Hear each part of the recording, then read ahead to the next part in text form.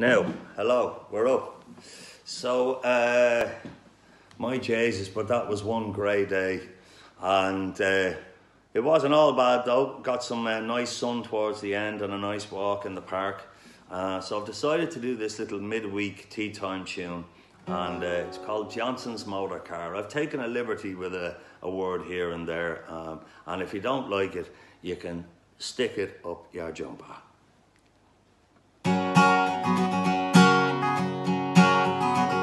It was down by Egan's Corner, one morning I did stray. I met a fellow rebel, and this to him did say, I have orders from the captain to assemble at Drumbar. But how were we to get there without a motor car? Now Barney dear, be of good cheer, I'll tell you what we'll do. For the specials they are plentiful, and you and I are few. I'll wire up to Stranorlar before we walk that far, and we'll give the boys a bloody good ride in Johnston's motor car. When Dr. Johnston got the wire, he soon put on his shoes. He said, this must be an urgent case, I have no time to lose. He put on his fancy castor hat and on his breast a star. You could hear the din going through Glenfin of Johnston's motor car. Now when he came to the railway bridge, the rebels he saw there, Johnston knew the game was up for at him, they did stare. I have a royal permit for to travel near and far. You can stick your bloody permit, we want your motor car.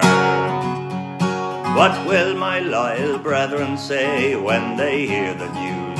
My car, it has been commandeered by the rebels at Dunluce.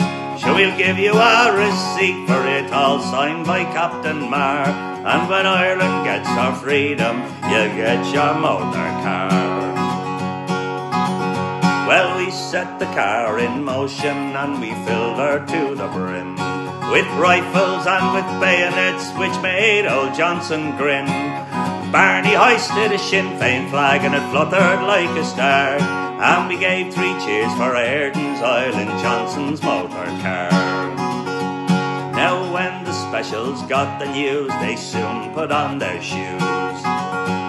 They've stolen Johnston's motor car, we have no time to lose.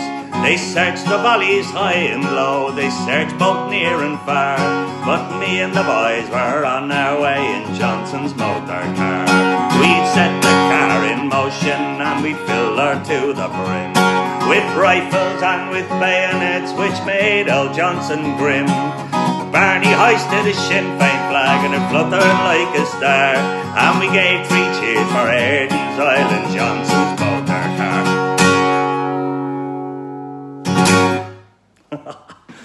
Okay, thanks folks. See you soon. Bye-bye.